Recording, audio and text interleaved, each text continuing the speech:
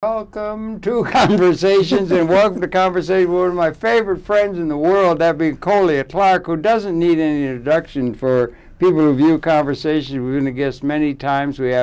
We resonate to many of the same thoughts and issues, moral and otherwise, and Colia, it's so good to see you and welcome to Conversation. Well, it's always, really always wonderful to appear on your show. It truly is. New York, I love this man. If he didn't have a woman, I'd be over there checking him out. I love this woman, if I didn't have a woman, anyway, yeah. Yeah, that's good. We go way back and everything like that, and you ran for the Senate of the United States from state of New York, and you are in the Green Party. Yes. And you've been we got you down as a civil rights pioneer.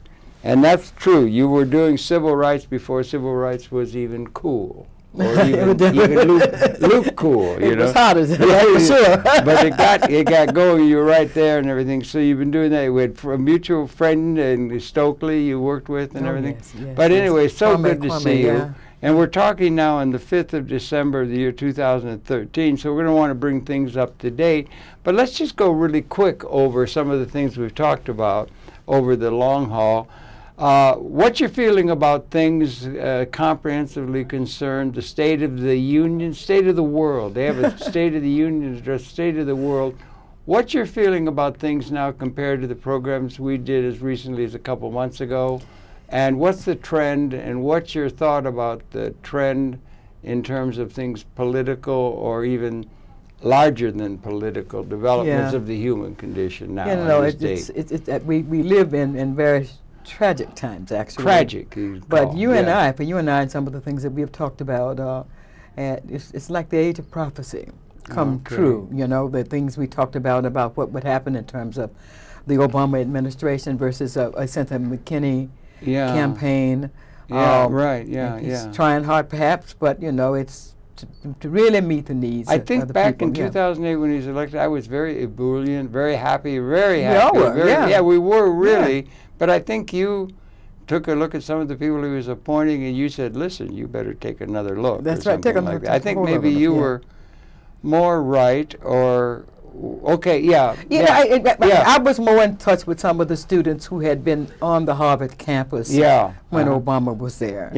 And listening at them online and some of them in conversation about what had happened with black students. And that for me is really a measurement of where America is. When I want to know to begin to talk conceptually about what's happening in this country, I kind of see the issue of race wrapped around all of these other pile of issues. I don't see how we can get around it. It's still there. It's there on a world scale. And he was a man talking about post-race. I don't know where he was. It must have been on Mars, or certainly wasn't the moon. That's too close.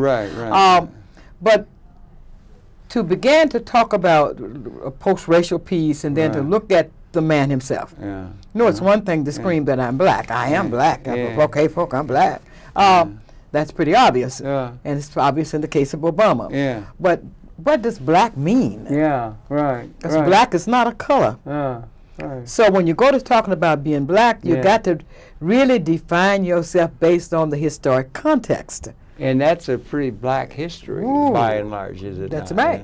That's right. Horrible. That's right. And it's a condition that's held through a lot of human history. There have been slaves or serfs or down conquered people or co-opted people throughout almost all of human history. We haven't had really anything like the elemental justice that you and I would want to see for all. That's correct. And the ecology. That's correct. That the times call for. That's correct. And to look at the genocide. And so we looked at the genocide across history, and look at the genocide of this African experience in America now. Where you're talking about locking away the childbearing years behind bars. Where you look at young women who are having abortion. And not that I'm opposed to abortion. But I'm pro-common sense as well.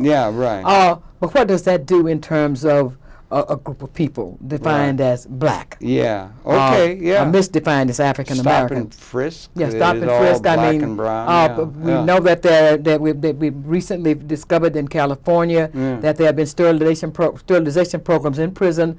You match that with the sterilization programs that begun in the 30s coming forward. You look at the disease rate for black. Every single negative except for Wall Street. When it's in black, we're happy. So all of the negatives that are associated now with black, and whether those blacks be Haitians or Dominicans or people from from Brazil or wherever in the Western world, are the indigenous people who we call red, but treat like black. A few of them that's left. It was a so black never got that treatment. It was a horrible Holocaust. Yeah, it was a horrible Holocaust. The Holocaust for us is now, they needed workers. Yeah, right. But as a brother said, you know, we have come to a point where the African in America has to make a choice. Yeah. And you're talking now. That's what I'm talking about right now. This brother's writing, Samuel Yet, writing in the late 1960s, his work, The Choice. Who? Samuel Yet, Y-E-T-T-E. I believe Yet is going on now. He was a very popular, very radical writer, but great researcher. And what he was doing based on his serious study of looking at the issues of the African people who would come down, the descendants of slavery in the United States, was we'd come through some periods. But we were no longer really needed. That workforce was no longer needed. The kind of labor that you needed down through coming into the early 60s. Come the cotton gin, come the sugar mill. Just name it was no longer needed. So even the work of the force that had come north to serve as scavengers against the unions, that workforce wasn't any longer needed either. The big migration. That's right. So when you began then to look at Yet's study, and it's a critical study. And I Y-E-T-T? Y-E-T-T-E. Okay. Samuel Yet. Thank you. The choice. Assimilate or be annihilated. Assimilate or annihilate. That's correct. That's the thing. That's the thing that we have writ large. Well, wait a minute. That's the thing. Okay, go ahead. I'm sorry. It's impossible to assimilate. It might be comparable to the whole human condition. Yes, at some point the African could try to assimilate. And some will. So we got a middle class, but we know that wasn't accepted, so it's got banged back down with the mortgage crisis, the recent mortgage crisis, we slapped back in the dirt. With the war now on the public sector unions in the United States, where most Africans and browns are located. So the black and browns in these unions. So there's a war on these unions. And we look at Detroit, that's what? Now fully into bankruptcy. And what are they going after? To talk about correcting a set of economic conditions, you're going after the pension funds of the public sector workers. And let's get rid of all that food stamp stuff. That's the other side of it. That's the side that Obama really has been struggling with. I'll give him credit for that. Hasn't been a big struggle, but he's been struggling. And that is the cutting of the lower sector. Anything that helps the least the economy of this work. And that's everybody. And actually the big group there. And the big group, we may be the big population group in terms of talking about if you looked at it percentage-wise. But the big group is white. This is a poverty sector that is not from that white. That's right. That are in there. That's right. So when you begin to look at who really gets the biggest checks, I mean gets the checks, they're the same size checks, you'll see that it's a large portion of the white poor, who also increased when you began to knock on the public sector worker. So we've got to begin to look at the Obama piece and its influence, because this was a man that the world was so happy. The world was so happy. People were calling me from Chicago saying, when cousin called and said, "Oh, Colia Lee, ColiaLee, I am so happy." I said, "Why?" He said, "You fought that civil rights movement and look, it got you. Ooh, look what it got you." I cautioned him. I said, "Look, we did fight that civil rights movement, but I don't know that this is what we were looking for." And he was such an orator, and he was such an intellect, and he was so strong, and he was so positive and everything like that. It just seemed like that. It was a chance we're going to have all kinds of change. But I think even there, you know, when he gave that talk, what's that park, Clark Park, or the place in Chicago that night, he said it's going to be tough. Yeah, he did say he did say that, and he could Soldiers Field? Yeah, he said, or right there in Chicago and everything.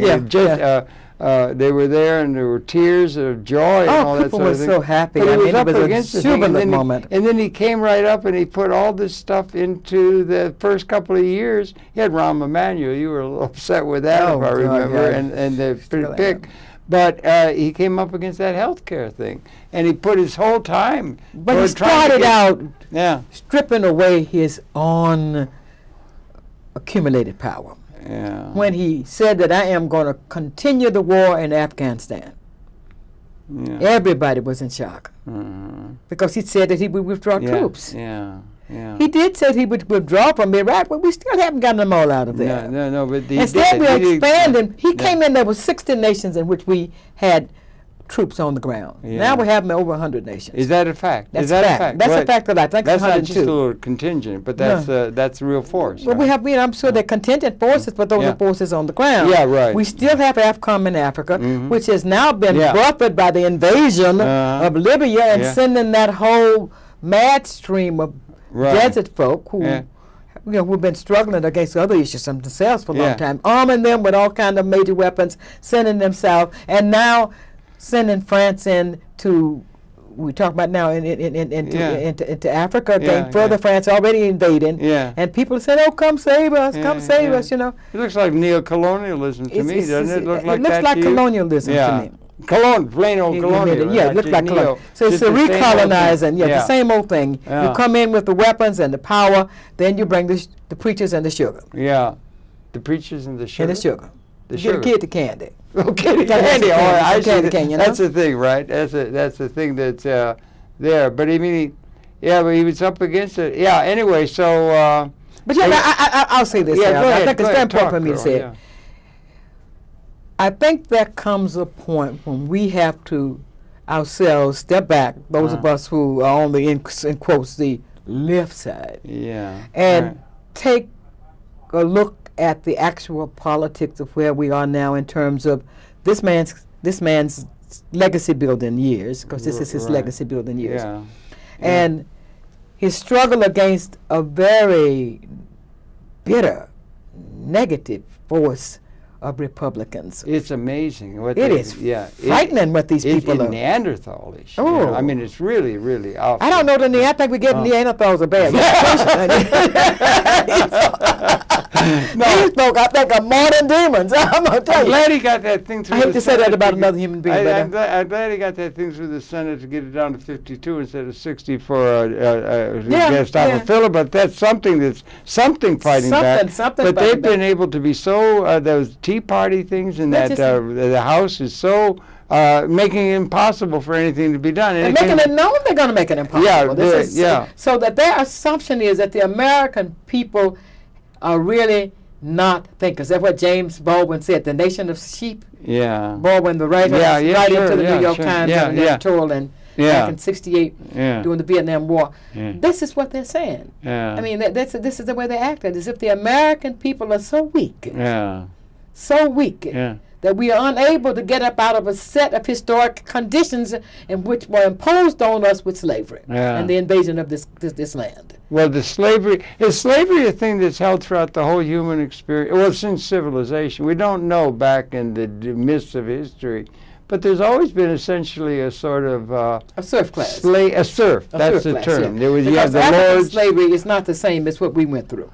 Right. Because, you know, I used to say, if it doesn't look like it, walk like it, talk like it, taste like it, ain't the same thing. Because you, as an African slave, could move up and even be king or chief. You could run the place. Where? In Africa? Anywhere in Africa where you were a slave. Now, you could not do, so you, one part, it's the Joseph story, I believe. Joseph is the philosophical character from the Jews who comes and his brother sells him and he finally winds up many years, his pretty coat and all that stuff.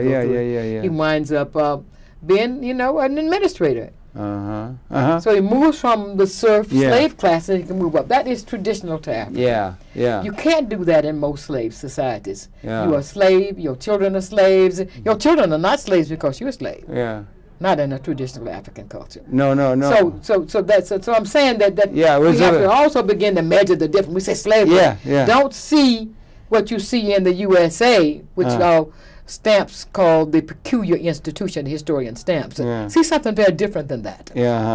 Because you got to see that this is a this 600 years yeah. of Western slavery yeah. is something that we have not really seen, not even in Rome. I think you make a case for being worse in North America than almost anywhere else. It was. I'm not sure. It was worse here than anywhere in terms of absolutely abolishing identity and all these kinds of things. Yes. Consciously and directly and in no holds barred. But the full thing was to destroy the human. Yeah, right. So no right to language. No, right. Yeah, no right to religion. The two basic things that generally hold people together. Yeah, things that give you a sense of identity. Yes, that's right. They had Santeria they keep in Cuba and things like that. There were some Yoruba things, some of the things that were, but that was all just ruthlessly cut up. But in the United States, it was very clear, nothing.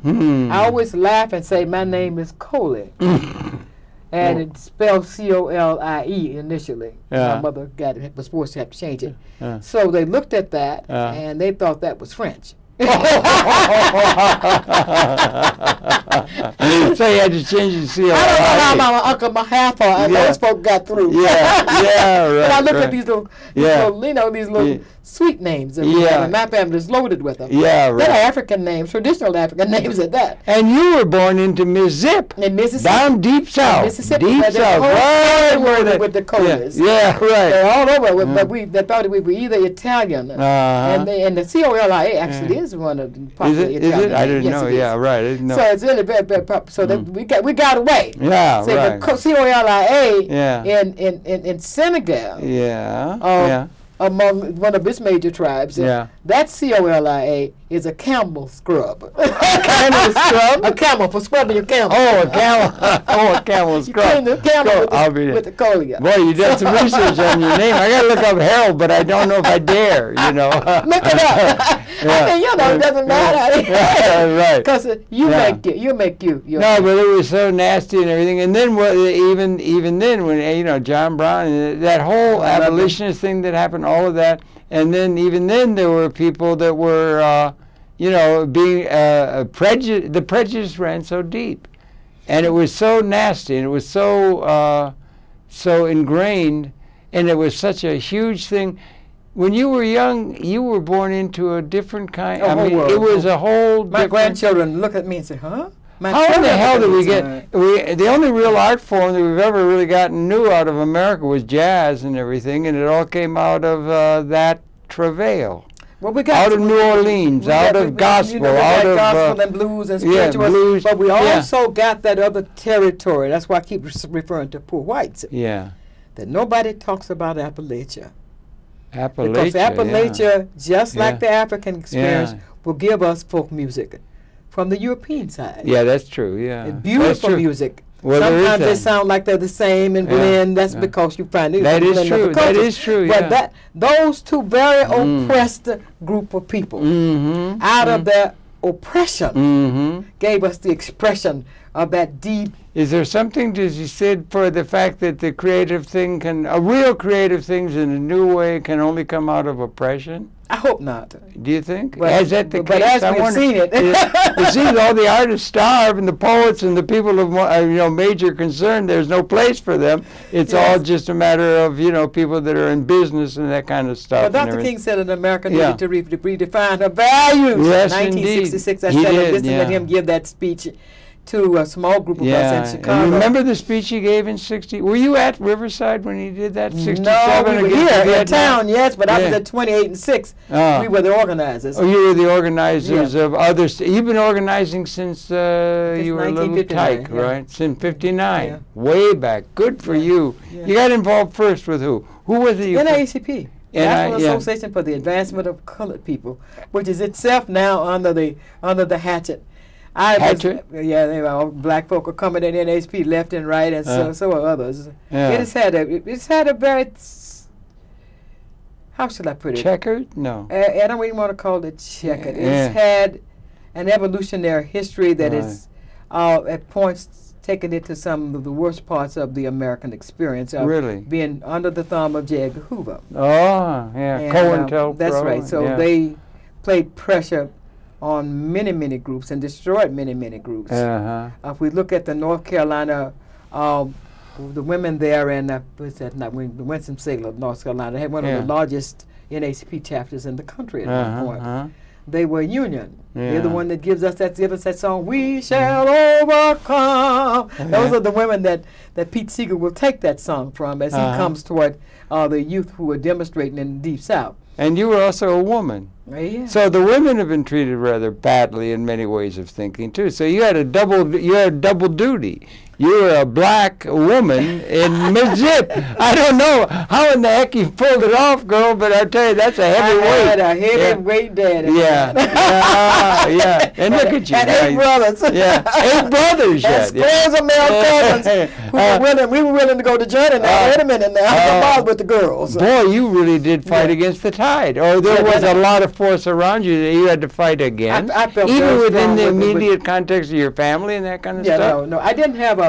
I don't mean to pry. I had a very strong. My father was a feminist in many ways. Was he? God bless him. Not gay folk, but a feminist. Yeah, right. And would not assault anybody gay. I could jump you if you did. Of course, yeah. But growing up in a house with 2 feminists. Yeah. A mother who was, really outspoken, strong, resilient. Right. Both of them creative. They invented what we call recycling. Really? Oh yeah, everything. Seriously? I mean, no, they didn't really invent it. No. I mean, but they really pursued. Oh yeah. They were sensitive to that.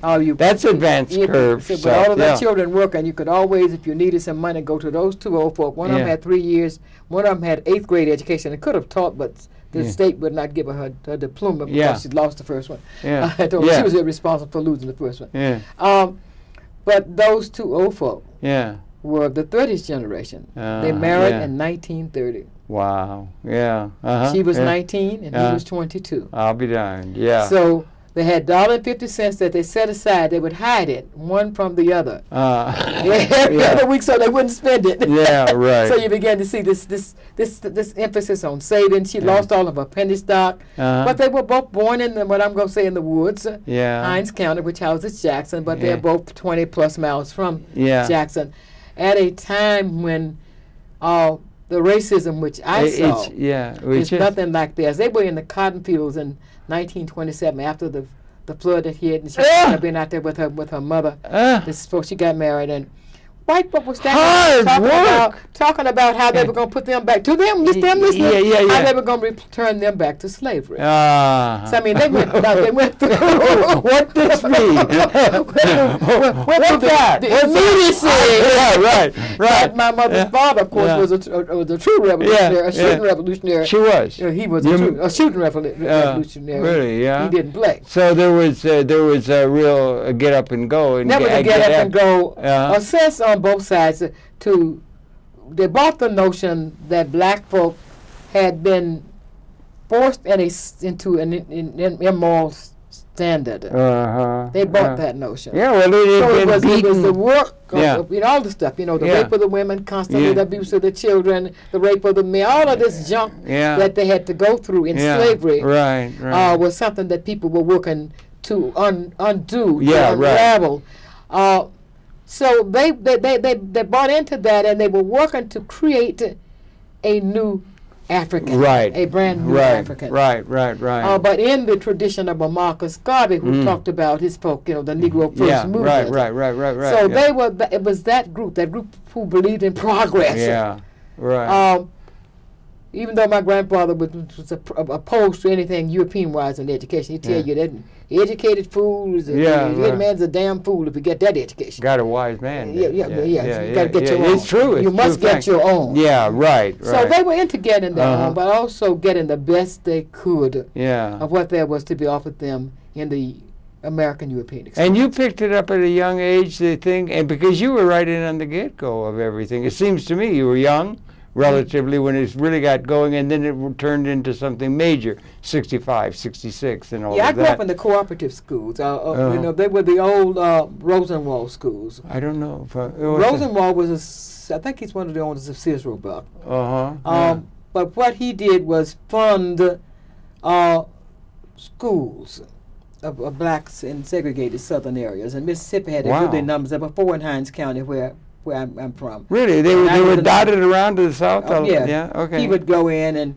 it differed from people would pay. For example, I went to my first school was a school built right after slavery because I was in we moved into a free Negro area. Yeah, okay. And so New Hope, which is my first school, little white building, you know, with the big two huge rooms and one small one. Did they set it up different than the normal pattern of education at the time? These schools that were set up? They were set up cooperatively, so that you might have 3 or 4 classes, different classes in one room, meaning different level classes. Yeah, right. So that my first through second grades were all in one room. But then by the time I got ready for third grade, for some reason, I guess the building had been condemned. I never figured out what it seemed, you know, as a child, it seemed great to me. Right. But then we had to go to the churches would house our classes. Okay, yeah, so right. The churches were always important. So the third grade may be one place, the fourth grade someplace, the fifth and sixth someplace else. Yeah. But we started out with something called, we didn't have pre-K, we had pre-primer. Pre-primer. It sounds very British, doesn't it? Yeah, it does sound pre-primer. You got to do so pre-primer and then primer. Yeah, right. And a little red monkey called Winky was our first book. Oh, really? For the colors on it, of course. We would laugh and say, we got bigger words, because we've seen the white folks think a new book, right? We got bigger words. We got Monkey. They got run all you in. So is there camaraderie among y'all and against a common foe and that kind of? Can you get strength? You can get strength. You can get strength within a position where you've got a common thing and then you got camaraderie. You can get strength that gives you a sense of identity and purpose that gives you a great leg up in terms of being able to function. I got understanding. Well, do you understand what I'm saying? Yeah, I do. And I got understanding in this environment, Harold. I started school with pre-prim. I was 6. Yeah. And, you know, mother would braid the long braids, and I'd have to go to school with, I'd have these pretty bows on both sides, and she made girls' clothes that were gorgeous, and I'd have on these fancy fit dresses. Tailored stuff. This is when women were wearing, the girls were wearing the little fluffed underskirts that you starched and so it'd be sticking all out. Yeah. And matching socks, and always, you know, had on my had the little Oxford, and it was always polished, and white was white, and brown was brown. Yeah. Well, when those kids would see me, first of all, they called me Black Indian. I never could figure that one out.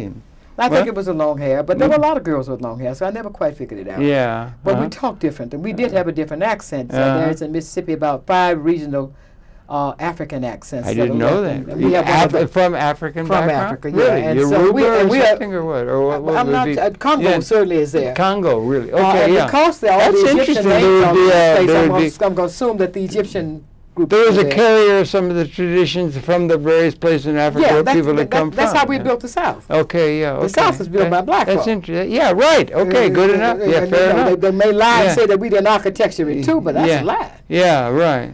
I always say, you know, where does cotton grow? Yeah. It don't go in Paris. It doesn't grow in London. That's true. Anywhere else in Europe. No, the sugar was coffee, tea. Yeah. You could have had tea in Europe, but didn't really have it. So this stuff is out of the African traditions of people that they had to go to the indigenous people that they located, that was from which this thing is planted. Yeah. And a mastermind of Europeans who used their own Scots, Irish what he had written was really the Scots, the Welsh, and the Germans in the early days. Yeah. And then the Irish would be on in, and the Italians and others would follow. But they used those groups and the pain of those groups. You know, somebody picked you up, threw you off on the ship, and you drop you off.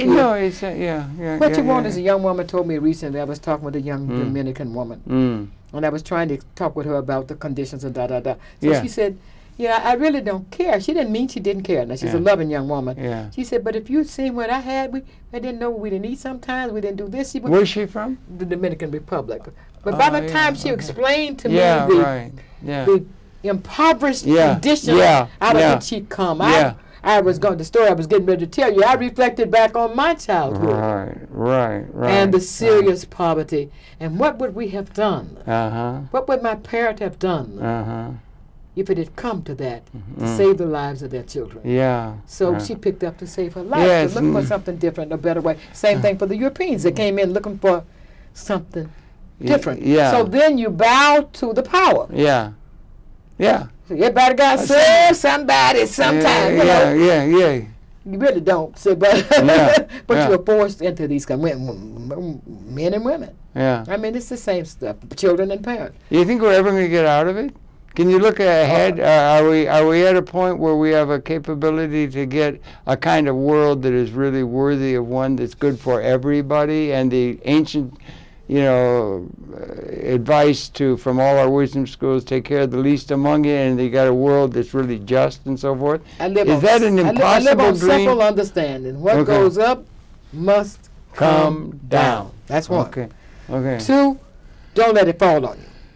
Okay. 3, that we make the world in which we live. Okay. Yeah, that's a biggie. Yeah. And by the we, you mean the people. The people writ large. So the problem has been because they created the divisions among us at the start. They divide and conquer, do they not? Yeah. And now, because those divisions were created, the Europeans who came in, even though they were being beat and enslaved and everything else, they did the master's work on me. I did the work that created what? The excess capital. Yeah, the surplus. To be able to build and do whatever else. Yeah, get the capital. Because my work was free. Yeah. But the sister said after slavery, slavery made us strong. All right. Well, I think I don't think slavery really made us strong, but what they're really saying is that we had to make way out of no way.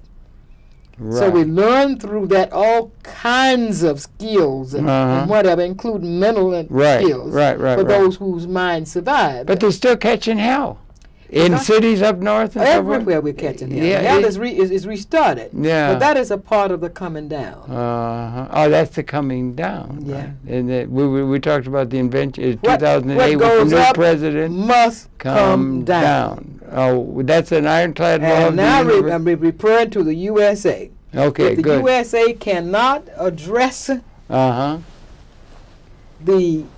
need for a new order? The need not only for a new order, but first of all, a new set of values. Okay, thank you. The new set of values should precede that. Yeah, based on a new economic order. Right, okay, good. It has to be. I mean, whether you seems that way to me too, don't you think? Whether you like it or not is not the question. Yeah, it's just its time has come. Its time has come for an alteration. Yeah, because humans will push to survive. Okay. And now it's all us humans. It's white, black, brown, red, and yellow. We all now begin to understand. We're all in one boat in a certain sense because the weapons can destroy us all. Amen. Since about 1970. Say amen, brother. Yeah. You see, that's brand new. The weapons are destroying us all. Yeah. I mean in the big boom sense. When we look at what's happening with Japan, it's scary. You mean over these islands there with China? That's another set of things. Yeah, that's a little thing in the news I'm just now dealing with Fukushima. Yeah, okay. All right? Okay, when we look at Fukushima, when we look at Philippines, when we just go across the last 20 years, looking at New Orleans, looking at New York. New York. I mean, that's global warming. Yeah, so that's a whole bunch of ecological things that the Greens are concerned with. But every time something happens, there's more nuclear waste. We find that somebody stole some kind of a nuclear device down in Mexico City. Had that yesterday, and that they have been exposed to it probably. I mean, you began to look at the unraveling. That's the coming down. The unraveling of our system. Of the system and all of the gadgetry and gimmicks and schemes it used to develop itself. Now, is there there was a system called slavery, and there was a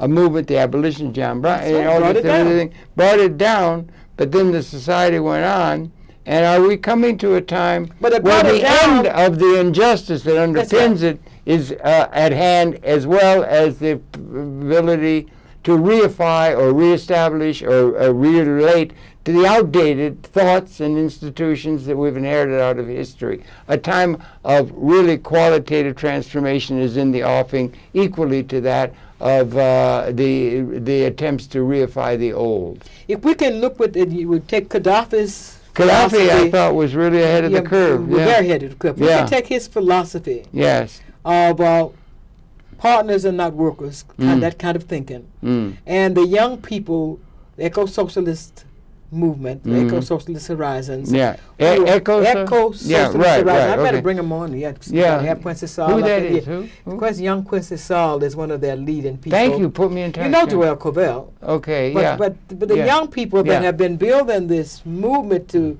try and re-engage the environment. Right.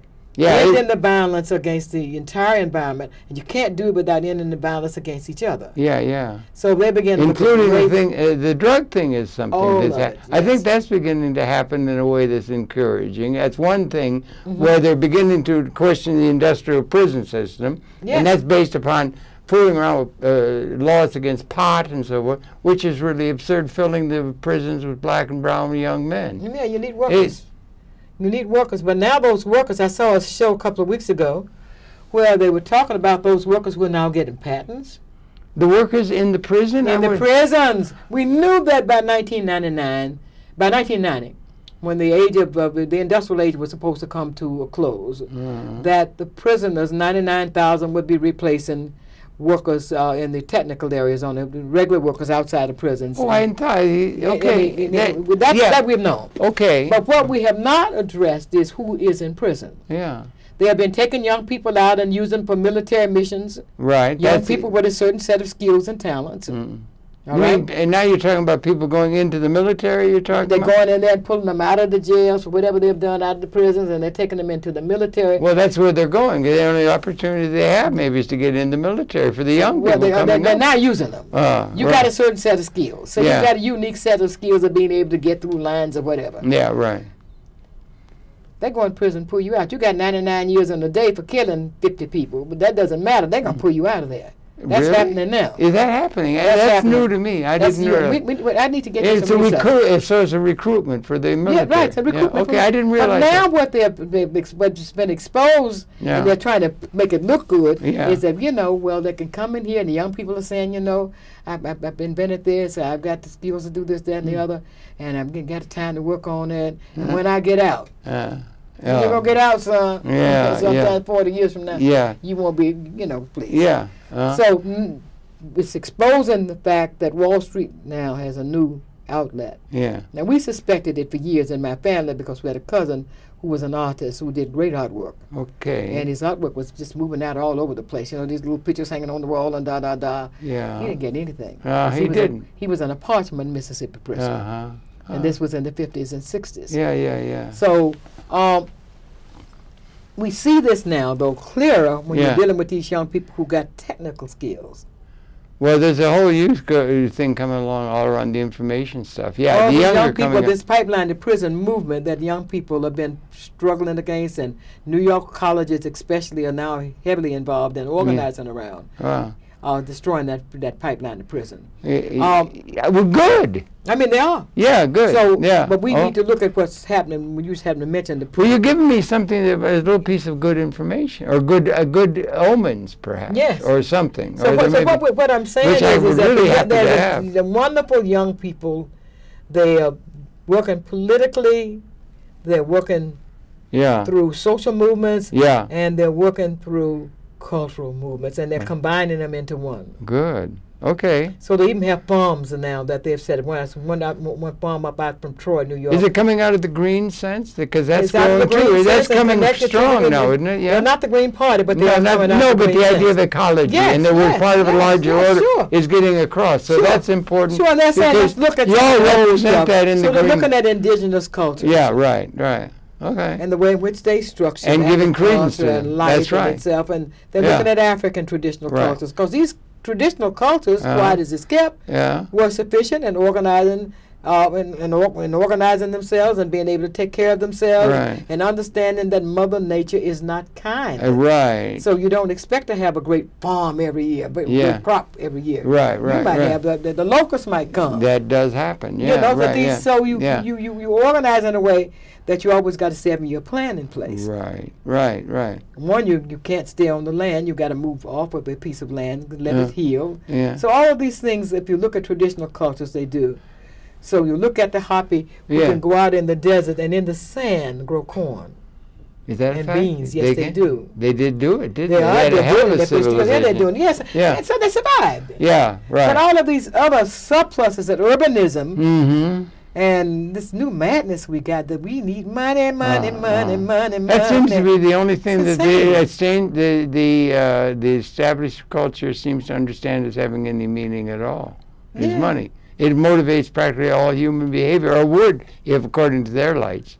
Yeah. Because everything can be understood that way. It's overly. Most of us are looking for the money. Well, because one has to, in a certain sense, they force it, but then also they encourage it, and they have it being written into the laws of nature. Right. But we're now at the point. In the old days, you said, "Well, I need a house, and I'm gonna need to be able to have food and some land, or whatever." And these were basics. And when I get that, that's fine. My parent would have been satisfied with that. My grandparents satisfied with that. Well, yeah. But now we're in a new era. That's not enough. You got to have a bigger house, so you got to move every 5 years. Well, okay. Or get some big, huge mansion that is so elaborate the whole world comes and smiles at it. I think it would be nice if we could get something where everybody had what they reasonably wanted. Or needed, if we could, instead of, I mean, they're basing all of these premises upon scarcity of a condition which was real, but we may be coming, the adverse side of the destructive scenario of all the weapon systems, we may have an ability latent.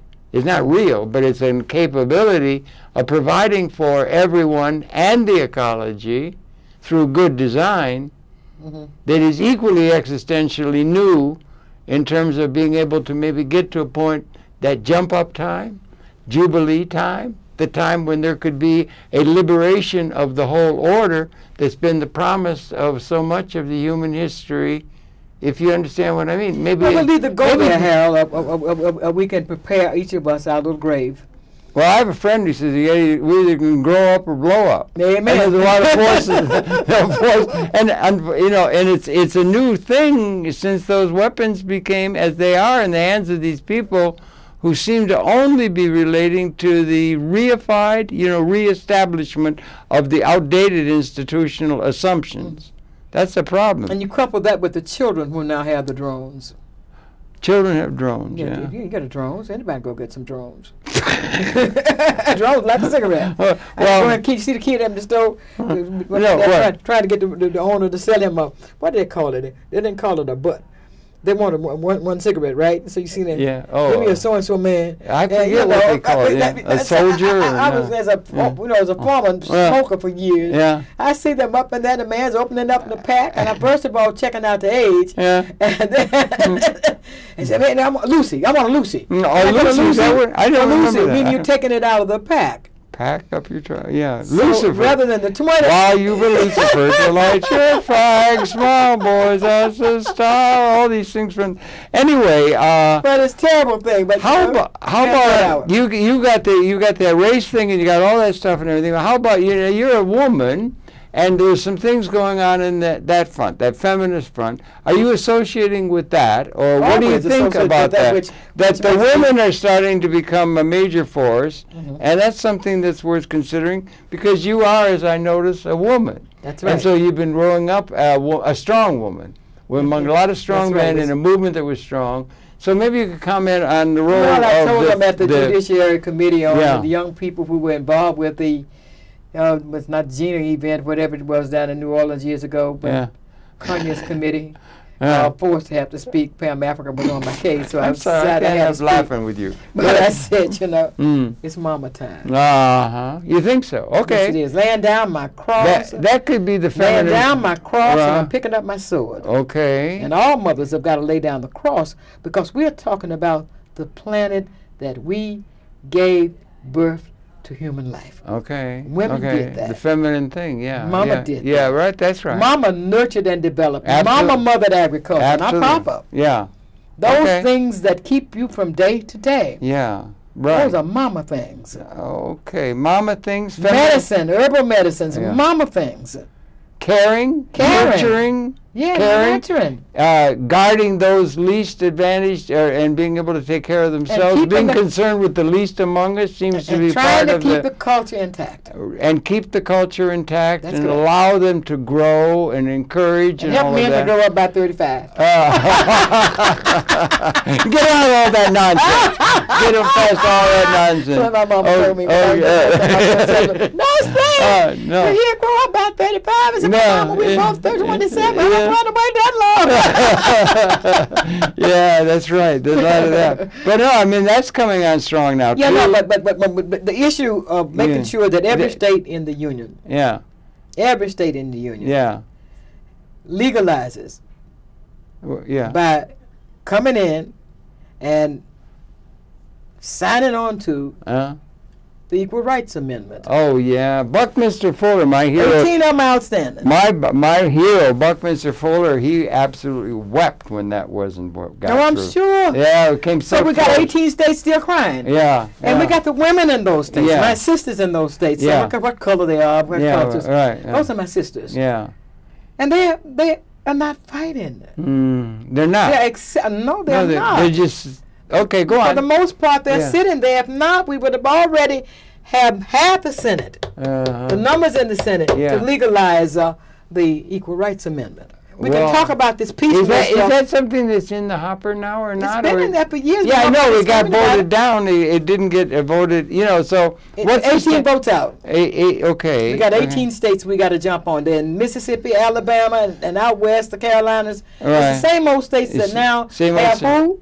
The Tea Party. Yeah, isn't that something? It's the Tea Party states. And we need to ask what's wrong with that mind. Yeah. Because especially with my sisters. And sisters, I ain't talking about your mind. I really am not. But we as women have some ancestral responsibilities. And virtue and important virtue. Like if you look at things in a certain cynical, that would be called cynical kind of way, the way the world's always been organized, is whoever's got the big club would be the one that's got in the big house. He had the power to intimidate, to beat on the head, to win by military fight and all that. And the wisdom schools, or the major people, the artists, the people, have always, all of the schools have said, let's take care of the least among us. It's been the women that have taken care of some of the most disadvantaged. We have the biggest stick sisters. We got the children. Well, we were taking care. We got the men. So women have to begin to assert their role as women. And actually, we have the economy. Okay, spell it out a little bit. It's important. What I'm saying is that most things are the names of the women. Yeah. Right? Because you got safety, men got safety, they're pulling out now, but men got safety by putting everything over here in the woman, so if he got assaulted, the woman had it. Right? And then he could come back later and pick it up. So women like assets or something? Assets and properties and... Okay. Sure. Yeah. Women. Yeah.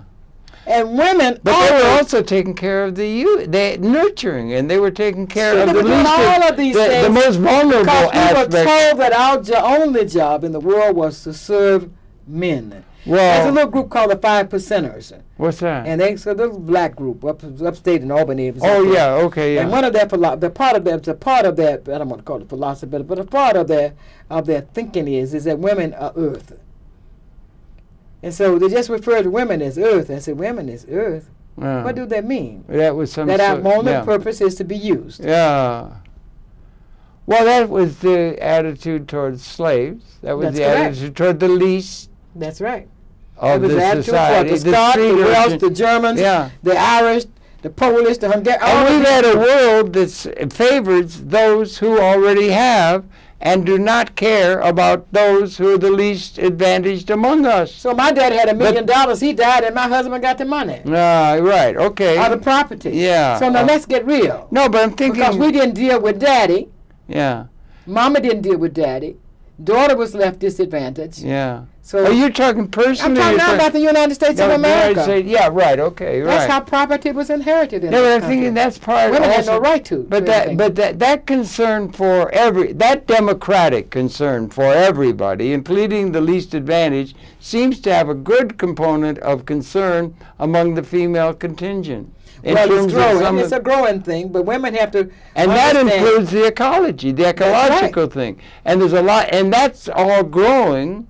And it seems to me that's very much those principles of taking care of the whole thing, not just a few people who are already well ensconced and getting kickbacks and all that kind of stuff for the people who are already up there in the mountain or in the kingdom, the palace or something, but taking care of the whole.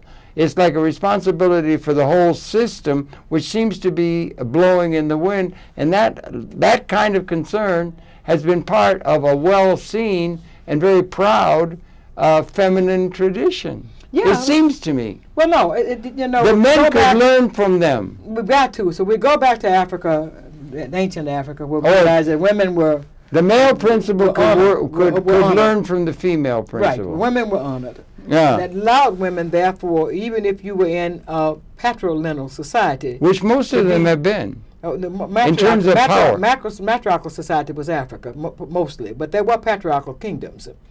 And so if you were in a patriarchal kingdom where men actually asserted they were the council of the elders, they ruled, you were always the pillow that had to be consulted before a single decision. Is that true? Is that really true in real terms? That is true in real terms. It's not just the guy who's got the gun, and they come in and conquer like everyone else? This is the guys that came in from the outside.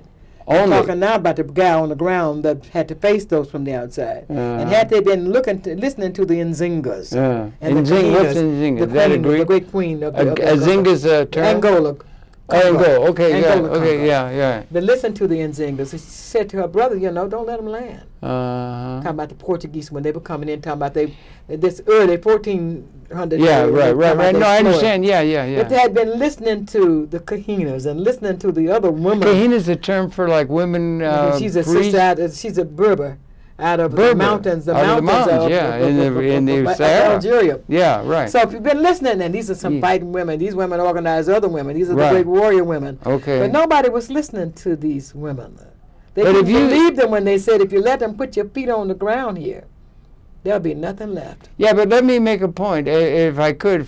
There was no way that, let's say, the Amerindian nations of North America could have withstood what was coming by the European invaders. You could have said, don't let them come. There was no way you can stop them from coming because they were coming with their stop them. No, they could not have. Oh, yes, they could have. You think so? The Choctaw, the Cherokee. Let's look at the natives that hooked up with. The only way they could destroy, then the final blow to the natives came from something called Buffalo Soldiers. Oh, yes, they could have. You think they could? Oh, no doubt about it. They did not. That was that whole thing of divide and conquer. Oh, yeah, right. They did everywhere. That's came true. in with all these weapons. That's true. But no. And there's no. Vietnam is a classic example that the weapons ain't enough. Well, that's okay. That's very interesting. Yeah. Yeah, I know. So I posed the divisions is the breaking people down and then creating. You go to the lowest where things fall apart at Chebe. Yeah. Right in on Nigeria, Africa area. Yeah. Right. That when the enemy came, they went to the groups that had been tossed out of society. They were looked down on by the low. And that's how they got in. And this is the same thing. It happened everywhere. Well, it does happen. I guess it did, but it just seems And these are the groups you armed, by the way. These are the groups that will be armed in Liberia, and Sierra Leone, Congo, Rwanda, Burundi, Haiti, Dominican Republic, Ecuador, everywhere you go. These are the same groups. The groups that the society had outside it. Now they have been told, you are the Christian. You're better than your brothers and sisters. They are heathens. They're doing, but what does Christian do? But that concern. Same thing. Yeah, but that concern. It's just okay. The idea of having a situation where everybody is served equally and well, in that, it's sort of like it's sort of like a thing where it's concerned with the larger issues, including the least among us, and not just gilding the nest of those who are already rich and powerful, which seems to be the operative context by which the politics and the thinking intellectually is now in the saddle. And it seems to me like it's probably been like that from Rome to feudal times with kings and things, and the people wallowing around in you know, serfdom. Yeah, we're like King's Highway. It's not just. It's not King's Highway has always been there. Yeah. And so I'm happy that you'd come through the land unless you stopped at the King's door and paid some tribute. Yeah, right. And then you, when they cut this land across the road. Yeah. So you come up to the gate. What is that? The biblical context says Jesus says it'd be more difficult for a camel to get through the hills. Yeah, right. Well, it's the same principle. Yeah. So, but the political class hasn't listened to the spiritual or the you know, the really important issues ethically and so forth. Ever, it seems to me. No, they always should take care of those who are already. That's for the preacher class. Yeah. Oh, okay. No. Now they're also collecting money. But it's also for, I think, this idea of maybe the forces for that. And I'm very pleased. There's somebody as well situated and so forth as yourself in the Green Party and the other people in the Green Party.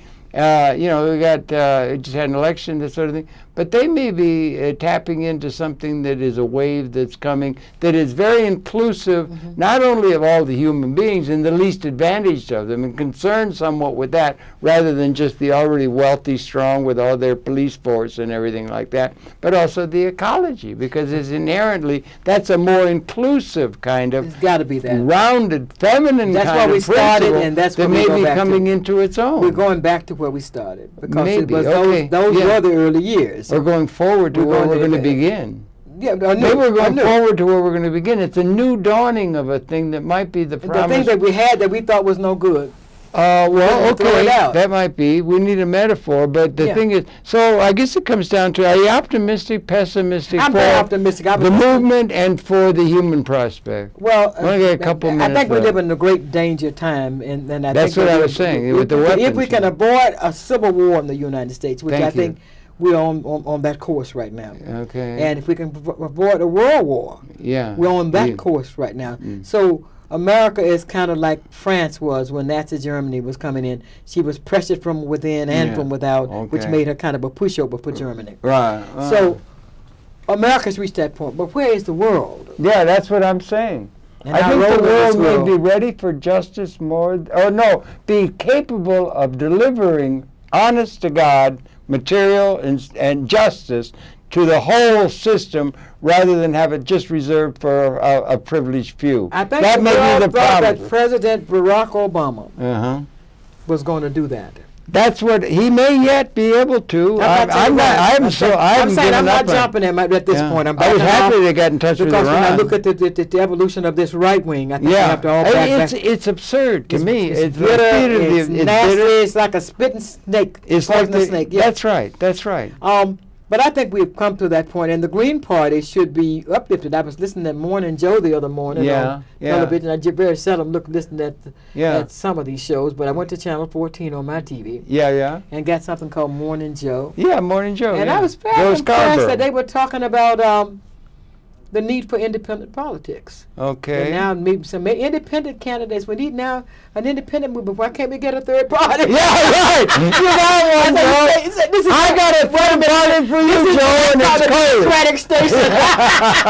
So, hey, Greens, the Democratic station say we need a third party. Well, and they understood the issues, the lack of money, which is the big thing for the Greens, is the lack of money. Material resources. So maybe they'll help us get some material resources from that Democratic That'd be a good thing that could happen. It couldn't happen to a nicer person. One of the tyrannies of time, of the existence, is time. We've run out of time, darling. That's all right. Thank you. So good. Green Party. Go green with Colia and everything. And I think we touched on some real issues like that. And I do think that it may be more, it's like the thing, the further back you pull the tension, the better goes the arrow, or something like that. Yeah, I would say my mother would sing. A big change. Me and the devil, we had a wrestle, and I won. Oh, that's your mama. Me and the devil, we had a wrestle, I won. I threw the devil, he threw me, but I won my soul for an eternity. Oh, sing it, girl. So we won, man. Sing it, girl. Okay, good. That's what we have to remember. The one and only Colia Clark. You could do clubs. You could make your way. Anyway, thanks a lot for viewing. Thanks so much, Aaron. Yeah, so good to see you, darling. Okay. It's always a pleasure.